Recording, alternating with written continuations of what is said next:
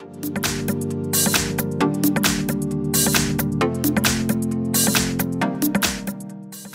everyone, in front of me I've got REALME GT Master Edition, and let me share with you how to enable, how to activate the emoji suggestions on this device. So firstly, we have to enter the settings, and now let's scroll down in order to find additional settings. Now let's enter keyboard and input method and tap on current keyboard.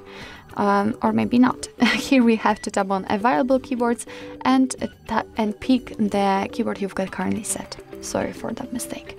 Now we have to enter text correction, and as you can see on the fourth position we've got the show emoji suggestions option. So in my case it is actually defaultly turned on, but if you've got it turned off for some reason, just tap on the switcher, and since it is in this blue color, it means that it is activated, so your device will be allowed to show you some emojis whilst typing. Of course, you can turn it off the same way.